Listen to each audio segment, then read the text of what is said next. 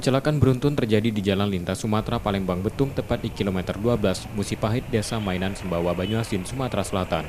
3 kendaraan rusak berat. Kasat Lantas Polres Banyuasin menerangkan, kecelakaan ini terjadi saat satu minibus melaju dengan kecepatan tinggi dari arah Pangakalan Balai menuju Palembang menabrak truk yang berlawanan arah. Kemudian menyusul satu minibus menabrak dari arah belakang. Minibus yang menabrak truk belakangan diketahui dikendarai seorang PNS, Kasubag Pelaporan Sekwan DPRD Banyuasin, yang dilaporkan meninggal dunia saat peristiwa itu. Dari peristiwa itu juga, beberapa orang mengalami luka berat. Belum diketahui pasti penyebab kecelakaan, namun dugaan sementara kendaraan yang dikendarai korban yang meninggal hilang kendali. Pukul 14 kacamata, ada kendaraan R4 minibus dari arah Pangakalan Balai menuju arah Palembang. Pada saat di TKP, dia kehilangan kendali atau mungkin kurang konsentrasi yang mana mengakibatkan tabrakan dengan kendaraan truk yang dari arah berlawanan.